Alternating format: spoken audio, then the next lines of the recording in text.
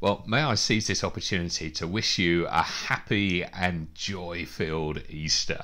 Rest assured, before the morning's out, there'll be plenty of opportunity for us to worship Jesus together. But as we celebrate Jesus bursting out of the tomb and appearing in person to his followers, as we remind ourselves of the glory of the resurrection, of Jesus beating death, of the hope of life to come, kind of feels appropriate to just take a few moments to share something of where we see things heading for us as a church over the next few months. I mean, the last year has felt a lot like dying for so many of us, hasn't it?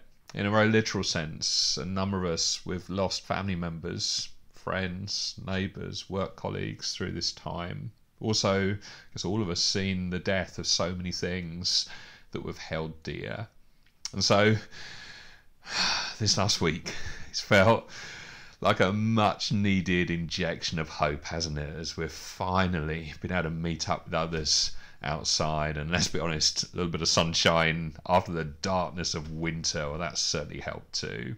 But I guess probably we're still all pretty focused on that wonderful day to come towards the end of June, where if all steps in the government's guidelines are met, we might see our nation finally unlock and life return more fully to some form of normality. Now, before providing our own Church Central South version of Boris's roadmap, very quickly, let me share 4 guiding principles that very much undergird everything I'm going to say. Number 1, in all of this, we need to hold all of our plans lightly. If the last year has taught us anything, surely it's that things can change, and that often these changes are very much outside of our control. And so, although we have a plan that does take us back towards meeting together in person, I think we still need to be prepared for unforeseen twists and turns along the way.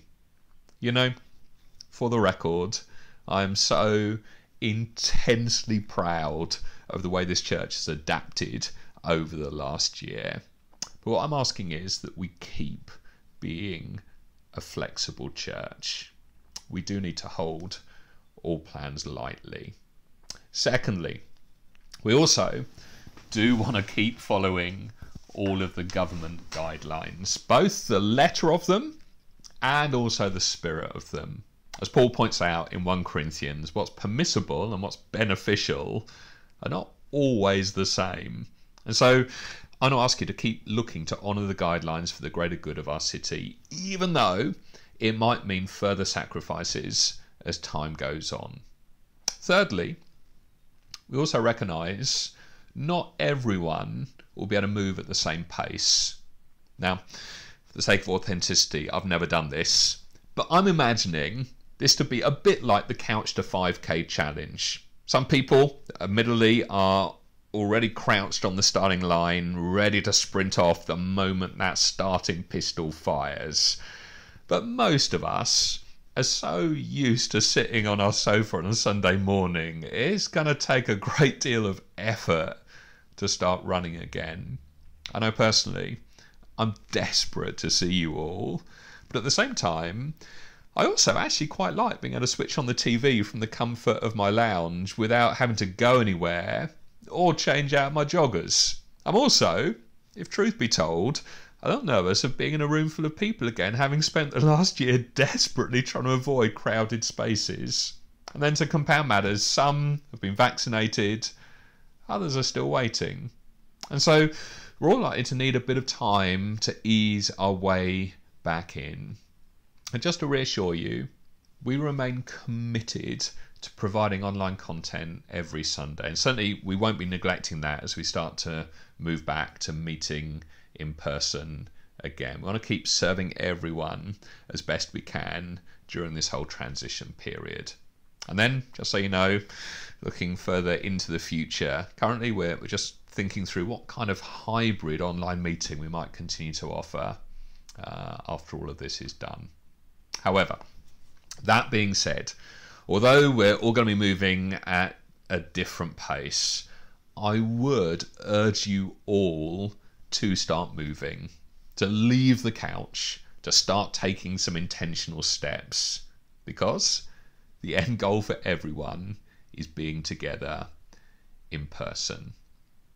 And the fourth guiding principle, I want to urge you to be kind. As I've alluded to already, we're all in different positions here. Some have breezed through lockdown and are raring to go. Others have struggled with health, their mental health, their physical health, bereavement perhaps, work being more demanding than ever before, money challenges, family, working from home, homeschooling. We've all got a story to tell, and it's different for each of us. My appeal would be that we don't judge others, that we avoid being critical, and instead that we believe the best, that we're generous spirited, that we show kindness at every opportunity. And so, all that being said, here is the plan as it stands. From Sunday the 18th of April, we are going to launch in-person meetings at Central House at, get this, the slightly earlier time of 10 a.m. Why earlier? I hear you cry. Well, at this point, we're still not allowed to mingle with one another, so we do want to give the opportunity for people to return home in time to join with the online coffee time if they want to. Also, the earlier time will enable us to clean and sanitize the whole building ahead of the launch of our East Site meetings at 11:45 a.m. Now, sadly, there's not going to be room for everyone in Central House right now, so there's going to be an online booking system each week to enable people to secure their space.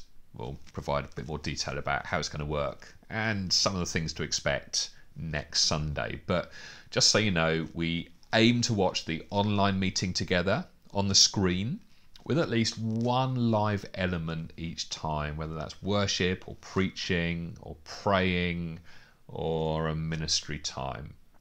There'll also be a separate kids work for 3 to 11-year-olds in the 10 a.m. meeting.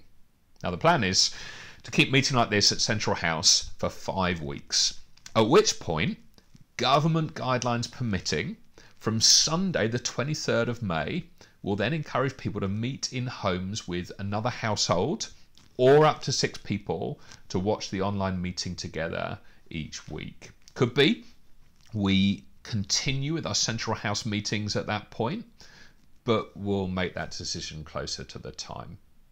And then, government guidelines and venue permitting, from Sunday the 27th of June, we hope to be able to meet all together in the same venue.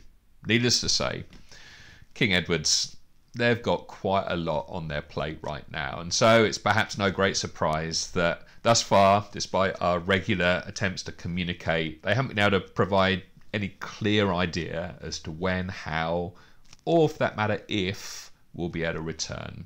But as and when we know anything more, we'll certainly keep you posted.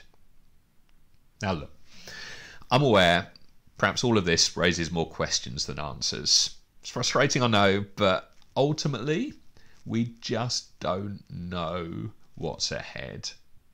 But we do know that through all of this, our best and only hope is Jesus.